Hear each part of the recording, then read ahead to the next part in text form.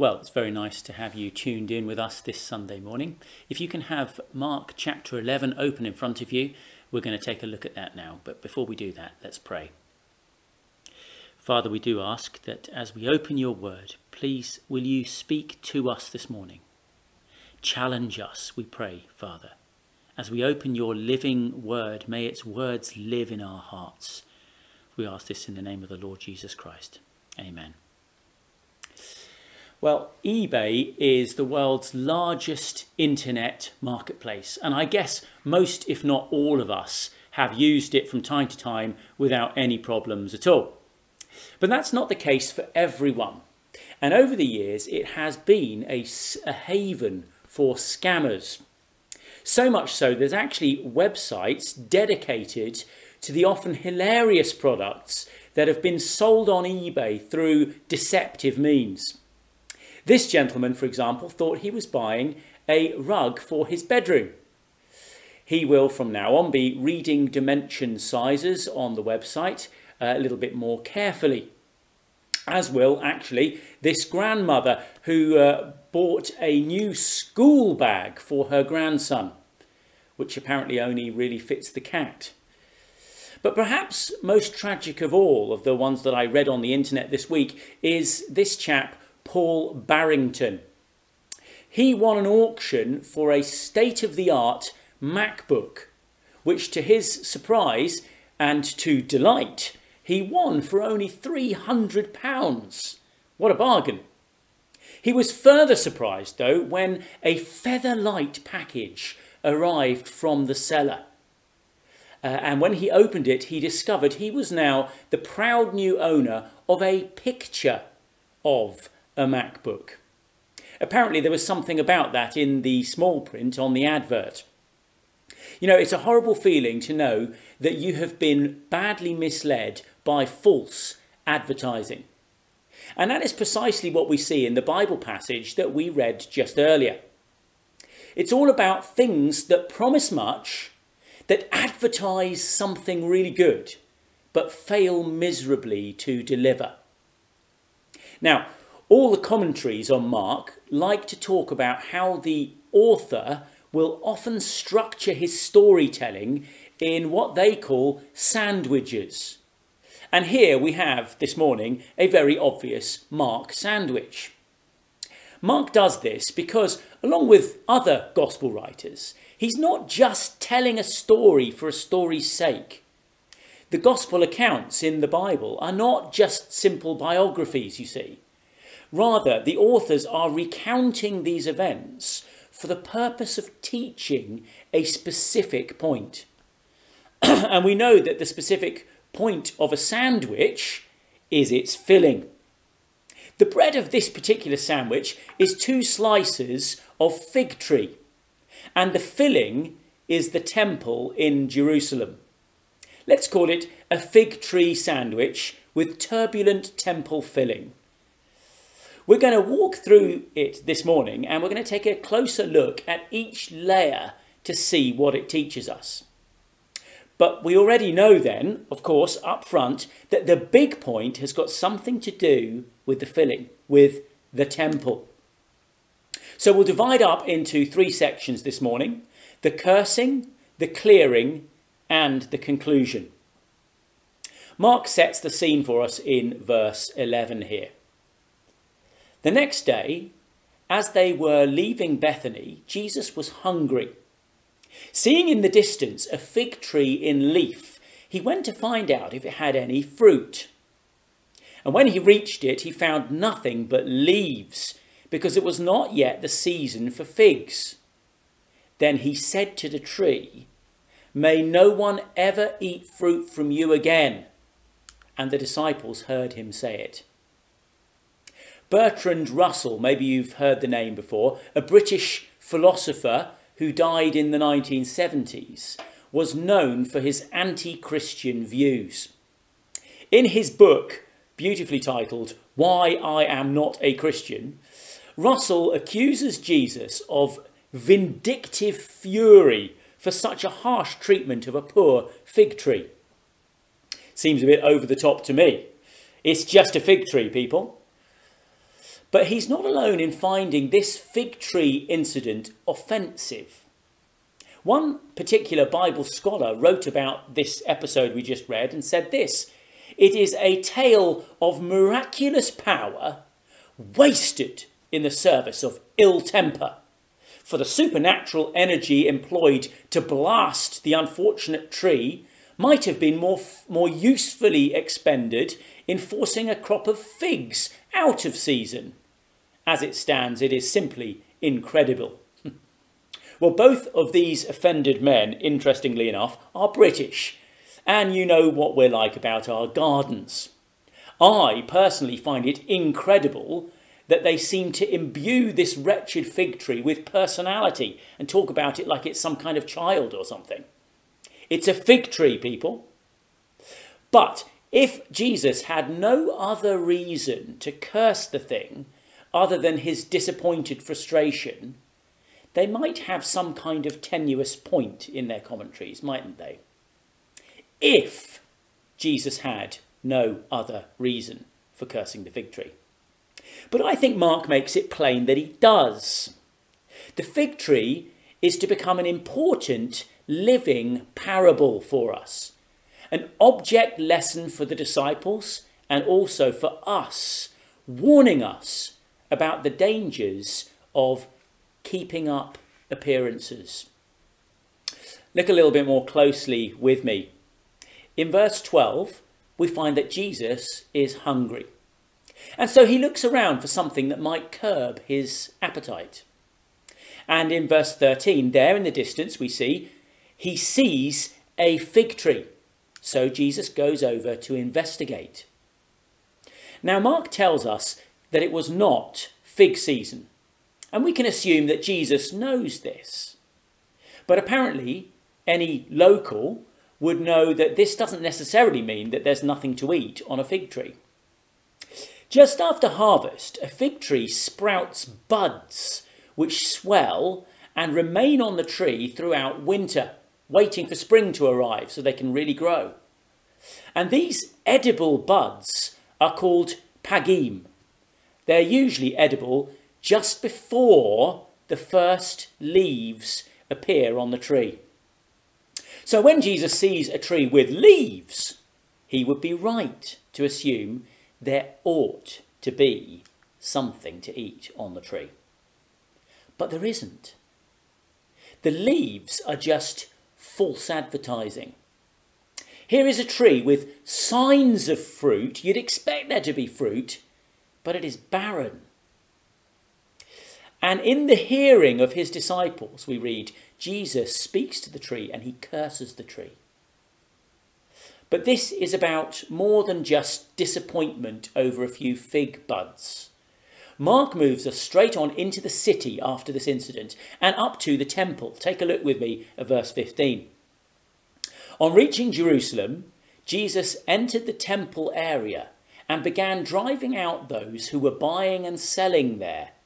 He overturned the tables of the money changers and the benches of those selling doves, and he would not allow anyone to carry merchandise through the temple.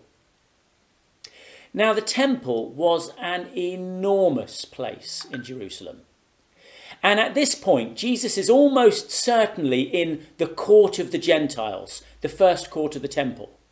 It was the largest of the 4 temple courts. And it was an open-air quadrangle, apparently with an area of about 35 acres. So this was a big place. And it was surrounded, according to the historian Josephus, by a portico with columns 30 feet high. And apparently so massive that it took 3 people holding their hands together to go around just one base of one of these columns. It was an imposing place. And also, add to the details here, this is the week running up to Passover. And so every Jew in the empire is going to have made an effort to get to the city, and something in the region of 250,000 lambs are going to be sacrificed for this festival. That makes you think, doesn't it? This was a busy place of worship.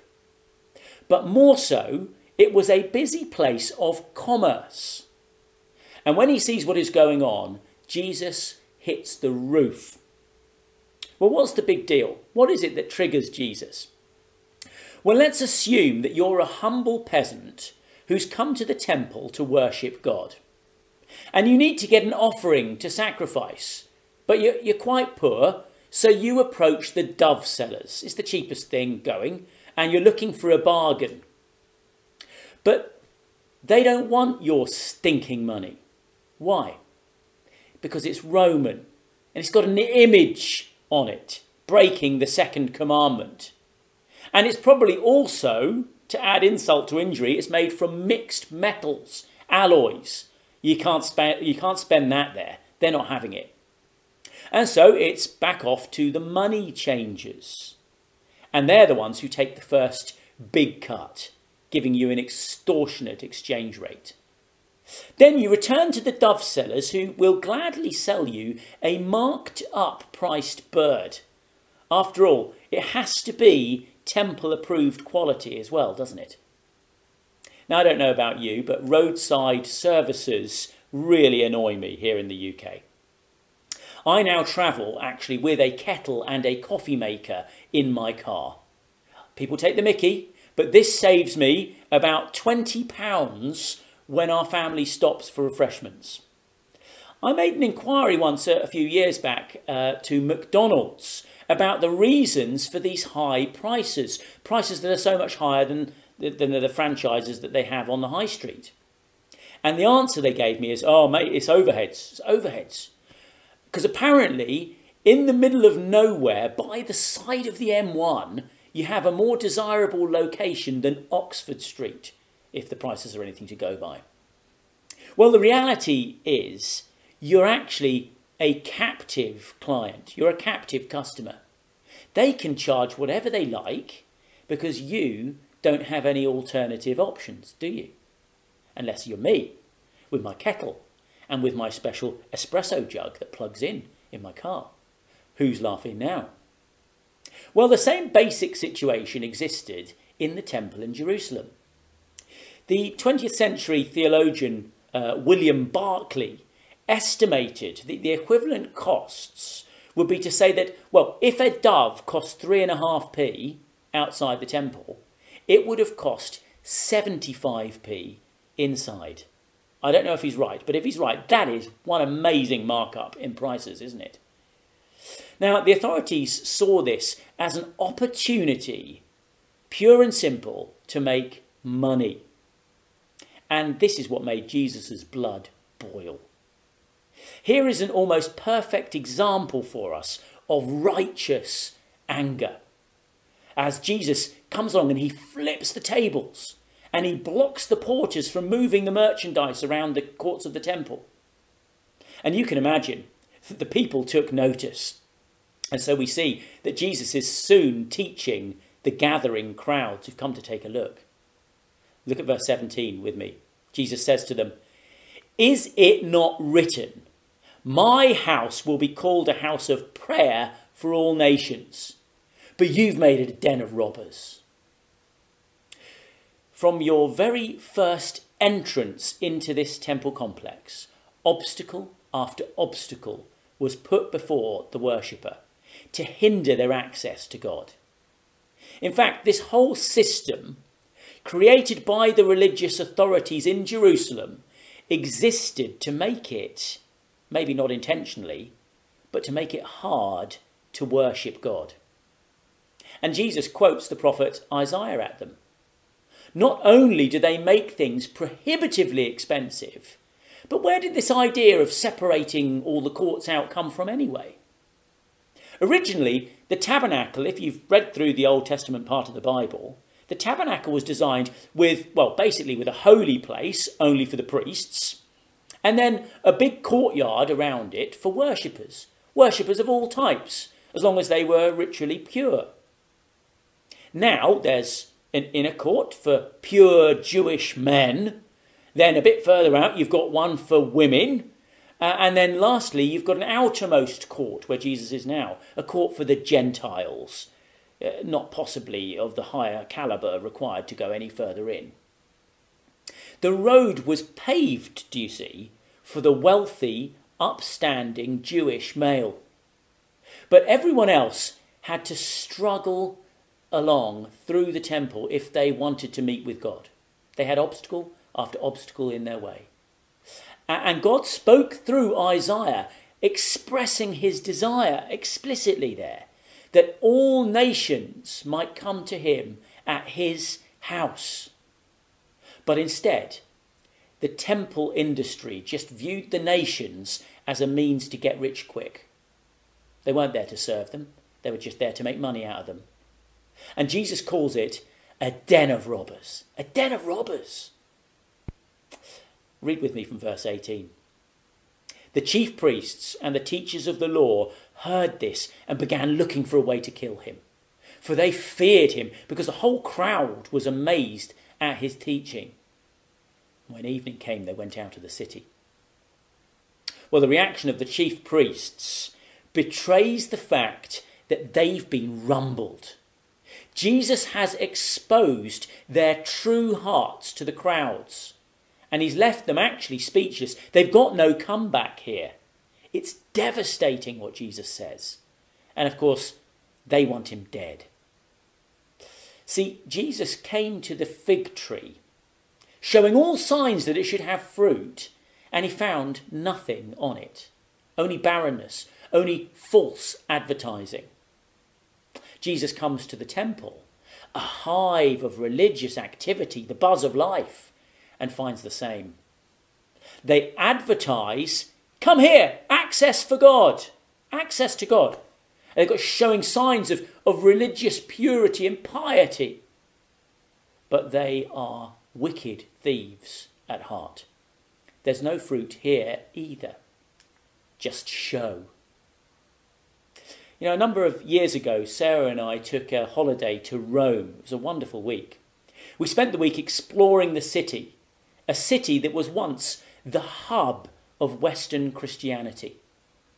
Well, we took the inevitable trip to the Vatican, and the tour of the Vatican ended in St. Peter's Basilica.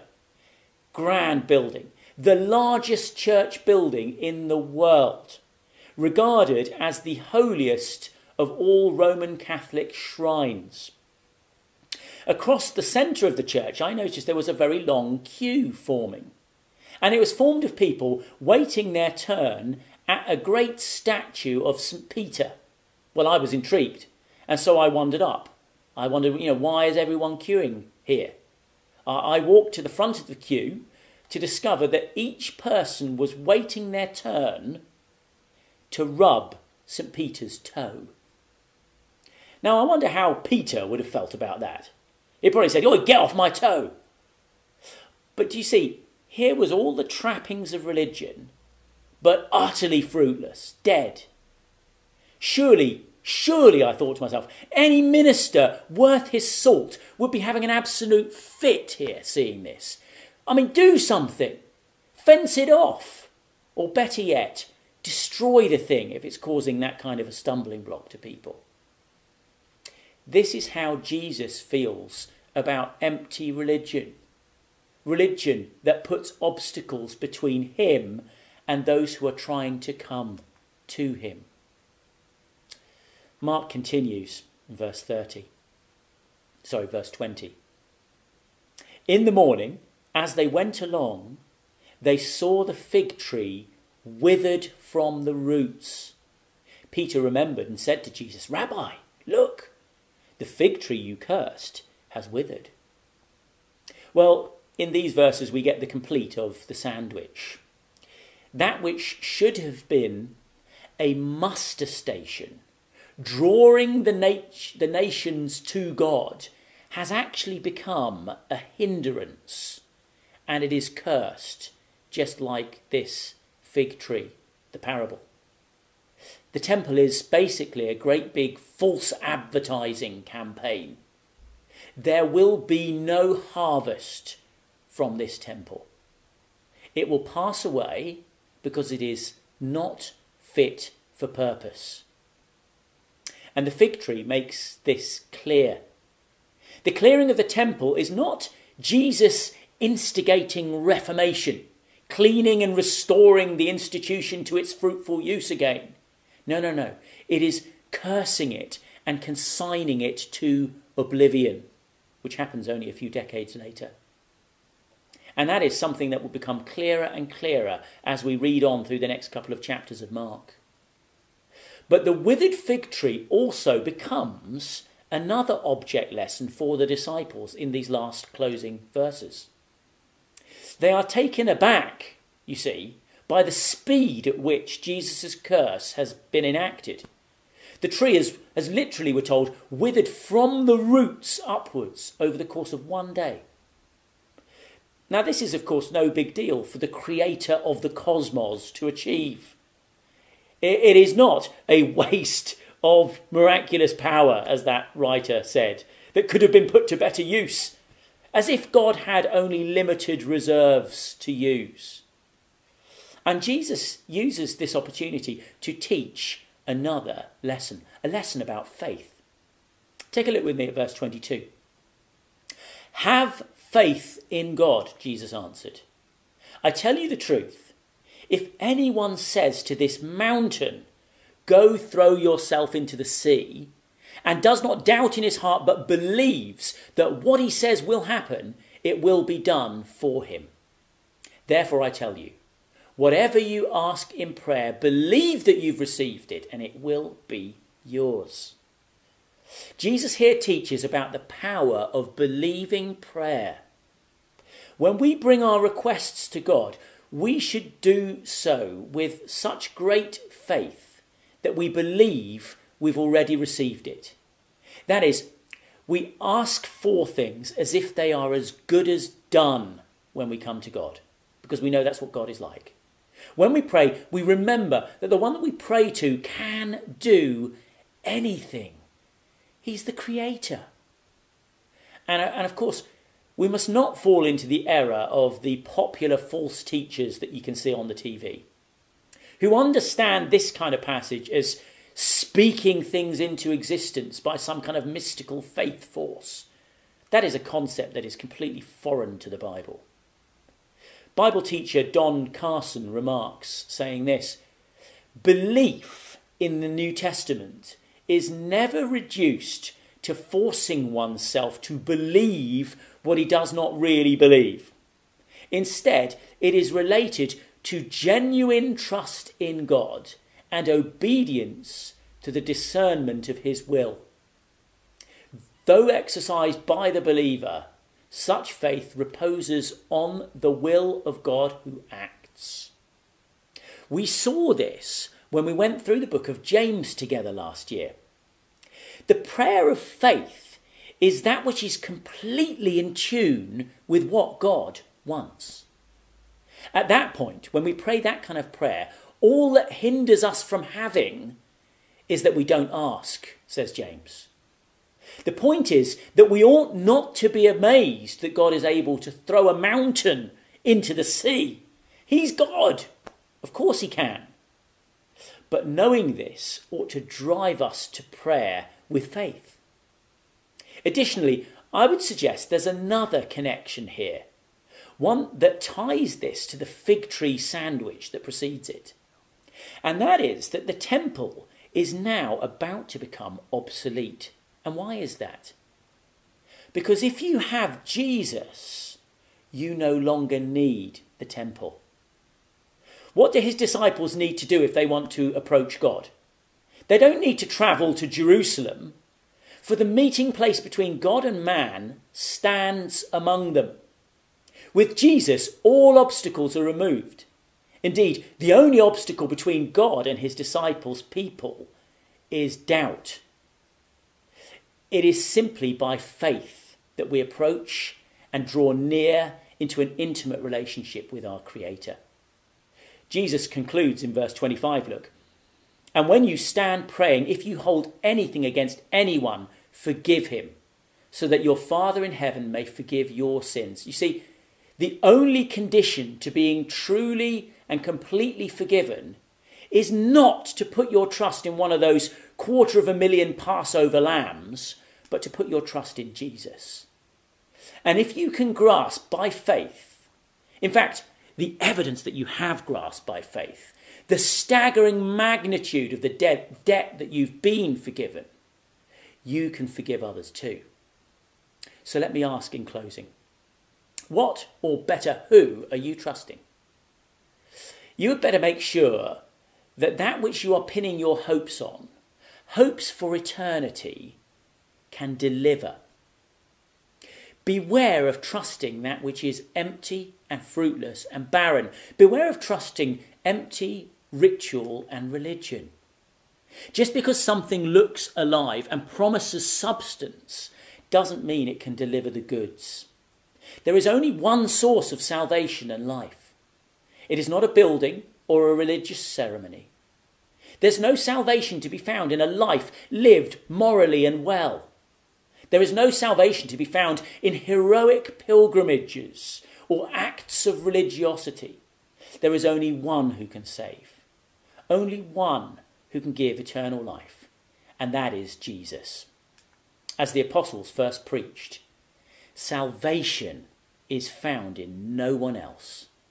For there is no other name under heaven given to men by which we must be saved. Well, let's pray as we close. Father, we ask that you would help us not to be enticed by those things that promise much and yet deliver only emptiness. Instead, we pray that you would help us to fix our eyes on Jesus, to add nothing to him but simply trust him alone. We do not need to bring sacrifices and offerings to win your favour, Father. Instead, we thank you for our glorious Saviour, who saves to the uttermost those who come to God through him, because he always lives to intercede for them. We thank you for your precious Son, Jesus, our Saviour, in whose good name we pray. Amen.